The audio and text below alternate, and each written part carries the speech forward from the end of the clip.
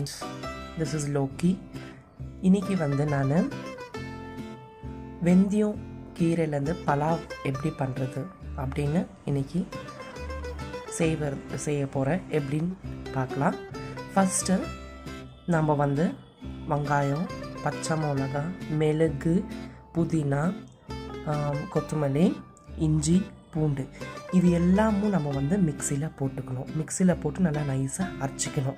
First வெங்காயம், கொத்தமல்லி ரெண்டும் மிக்சியில் போட்டு அரைச்சிட்டு செப்பரேட்டாக ஒரு கப்பில் எடுத்து வச்சுக்கணும். அதே மாதிரி நெக்ஸ்ட் வந்து இஞ்சி, பூண்டு, புதினா, பச்சை மிளகா, மிளகு இதெல்லாம் போட்டு ஒரு மிக்சியில் அரைச்சிட்டு செப்பரேட்டாக எடுத்து வச்சுக்கிறேன். வெங்காயம் அப்புறமா கொத்தமல்லி ரெண்டும் மிக்சியில் போட்டு வச்சுருக்கேன் செப்பரேட்டாக. அப்புறமா மீதியெல்லாம் புதினா, பூண்டு, இஞ்சி எல்லாம் மீதியெல்லாம் போட்டு நான் செப்பரேட்டாக இன்னொன்று வந்து செப்பரேட்டாக அரைச்சி வச்சுருக்கேன். இப்போ வந்து நம்ம வெந்தய பலாவுக்கு செய்வதுக்கு ஐட்டம்ஸ் என்னெல்லாம் வேணும் பார்க்கலாம். ஃபஸ்ட்டு 3 to 4 டேபிள் ஸ்பூன்ஸ் அளவு எண்ணெய், அப்புறமா இலை, கிராம்பு, பட்டை, லவங்கம், ஜாவித்ரி, அப்புறமா வெங்காயம், பச்சை மிளகா, டொமேட்டோ, புதினா, வெந்தயக்கீரை 2 கப்ஸ் எடுத்துருக்கேன் நான். அப்புறமா சால்ட், அப்புறமா சில்லி பவுடர், கரம் மசாலா, மஞ்சத்தூள், லெமன், தயிர், அப்புறமா அரிசி எல்லா ஐட்டம்ஸ் எடுத்து வச்சுட்டு அப்புறமா நம்ம இந்த மாதிரி ஒரு குக்கர் வச்சுக்கணும். குக்கரில் வந்து 3 to 4 டேபிள் ஸ்பூன்ஸ் அளவுக்கு ஆயில் ஊற்றிக்கணும்.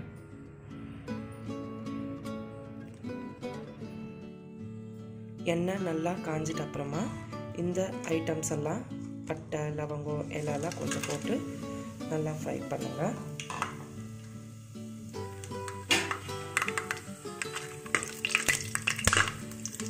ஃப்ரை பண்ணிட்ட அப்புறமா இந்த மாதிரி ஃப்ரை பண்ணிட்ட அப்புறமா நம்ம சாப் பண்ணி வச்சுருக்கிற வெங்காயம், பச்சை மிளகாய் ரெண்டு இது மாதிரி போடலாம். இந்த மாதிரி நல்லா ஃப்ரை பண்ணுங்க.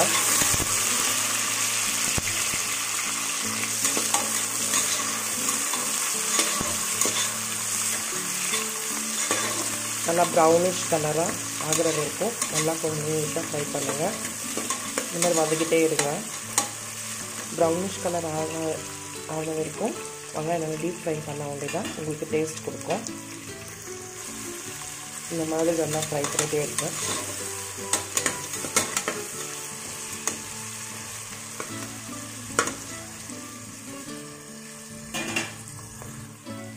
இந்த மாதிரி நல்லா ப்ரௌனிஷாக ஆகிட்ட அப்புறமா பாருங்கள், நல்லா ப்ரௌனிஷ் ஆகிடுச்சு. ப்ரௌனிஷாக ஆகிட்ட அப்புறமா நம்ம இந்த வெங்காயம் அப்புறமா பச்சை மிளகா அரைச்சி வச்சுருக்கோம் இல்லையா, அது நம்ம இதெல்லாம் மிக்ஸ் பண்ணோம். அதை போட்ட அப்புறமா இந்த மாதிரி மிக்ஸ் பண்ணோம். கொஞ்சம் அந்த பச்சை வாசனை போயிட்ட அப்புறமா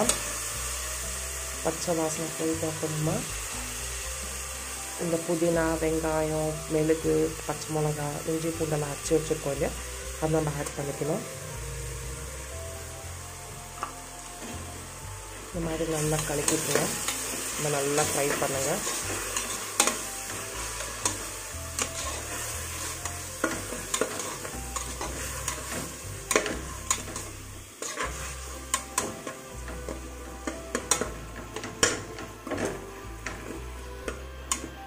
இந்த மாதிரி ஃப்ரை பண்ணிட்ட அப்புறமா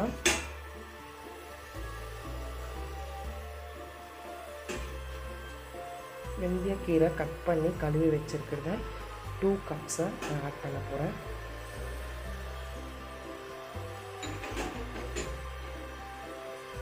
டூ கப்ஸ் ஆட் பண்ணிட்ட அப்புறமா நல்லா கொஞ்சம் ஃப்ரை பண்ணி விடுங்க. அந்த வெந்தயக்கீரை ஸ்மெல் போகணும். இந்த மாதிரி நல்லா ஃப்ரை பண்ணுங்கள்.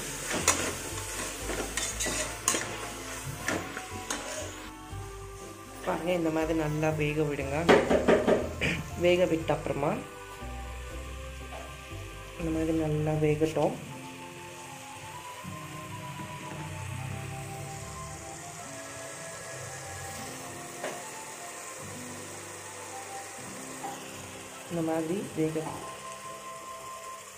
இந்த மாதிரி வேக விடும்போது கொஞ்சம் மஞ்சள் தூள் போடுங்க. மஞ்சத்தூள் போட்ட அப்புறமா கொஞ்சம் சால்ட், உங்களுக்கு எவ்வளோ வேணுமோ அவ்வளோ சால்ட் போட்டுருங்க.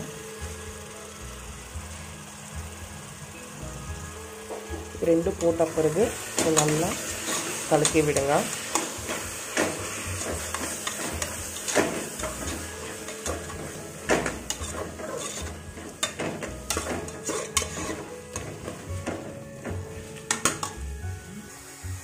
இந்த மாதிரி நல்லா கீரை டீப் ஃப்ரை ஆகிட்ட அப்புறமா நம்ம சாப் பண்ணி வச்சுருக்கிற டொமேட்டோ வந்து போடணும். போட்ட பிறகு திருப்பி அது நல்லா குத்தி விடுங்க. தக்காளியெல்லாம் நல்லா வேகட்டும்.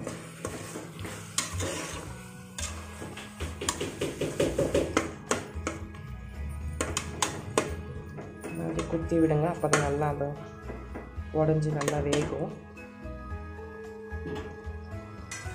இது தக்காளி நல்லா வெந்துட்டு பிறகு நம்ம இந்த கட் பண்ணி வச்சுருக்கிற புதினாவை போடலாம். புதினா ஜாஸ்தி போட வேண்டாம், ஏன்னா ஆல்ரெடி நம்ம வந்து மிக்சியில் போட்டிருக்கோம். மிக்சியில் போடுறதுக்காக போட்டிருக்கோம். ஸோ நம்ம இந்த மாதிரி இருந்தால் போதும். கொஞ்சமாக இருந்தால் போதும், டேஸ்ட்டுக்காக கொஞ்சமாக இருந்தால் போதும். புதினா போட்ட பிறகு கொஞ்சம் நல்லா மசாலா கூட இதாகிட்ட அப்புறமா ஸோ தயிர் கொஞ்சம் விடலாம். கொஞ்சமாக விடுங்க, தயிர் கொஞ்சம் விடலாம். தயிர் விட்ட பிறகு கொஞ்சம் நல்லா இந்த மாதிரி கலக்கி விடுங்க.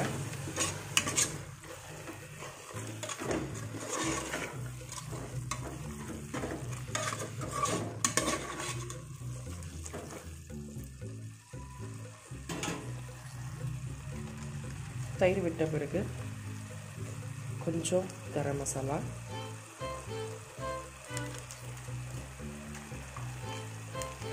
கொஞ்சம் சில்லி பவுடர்,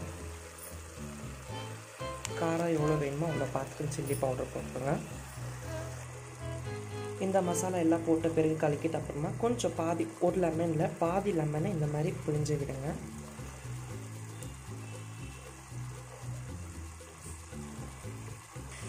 இந்த மாதிரி நல்லா எல்லாம் காய், தக்காளி, வெங்காயம், அப்புறமா கீரை எல்லாம் டீப் ஃப்ரை ஆகிட்ட அப்புறமா நம்ம எல்லா மசாலா போட்டு பிறகு கொஞ்சம் நல்லா எண்ணெயில் நல்லா கொஞ்சம் ஃப்ரை பண்ணிட்ட அப்புறமா இப்போது நான் வந்து 2 cups ஆஃப் ரைஸ் போட்டிருக்கேன். 2 cups ஆஃப் ரைஸ் வந்து 1 cup is equal to 2 cups of water ஊற்றுறேன். நான் இப்போ 2 cups போட்டதுனால அரிசி 2 cups போட்டதுனால 4 cups ஊற்ற போகிறேன். ஸோ நம்ம தண்ணியை ஆட் பண்ணிக்கலாம்.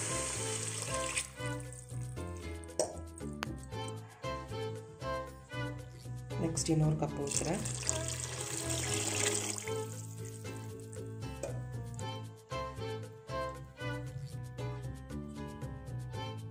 இன்னொரு கப் ஊற்றுறேன்.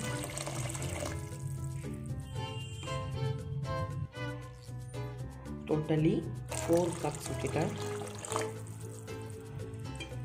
இப்போ நல்லா கொதிக்க விடுங்க. பாருங்கள் ஃப்ரெண்ட்ஸ், இந்த மாதிரி நல்லா கொதிக்குது. கொதிக்கும் போது நம்ம என்ன பண்ணோன்னா கொதிச்சிட்ட பிறகு கொஞ்சம் நல்லா டேஸ்ட்டு, உப்பு, காரம் எல்லாம் இருக்கான்னு பார்த்துக்கணும். இந்த மாதிரி கொதிக்கும் போது அரிசியை ஆட் பண்ணிக்கலாம்.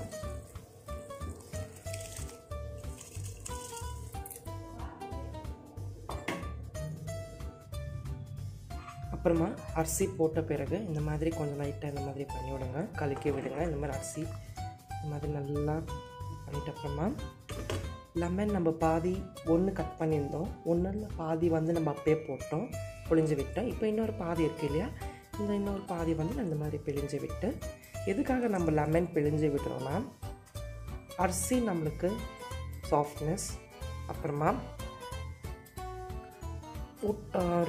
ஒரு பிரிஞ்சு வரணும்ல அரிசி, அதனால தான் நம்ம உதிரியாக வரத்துக்காக நம்மளுக்கு இந்த லெமன் போட்டால் நம்ம உதிரியாக வரும்.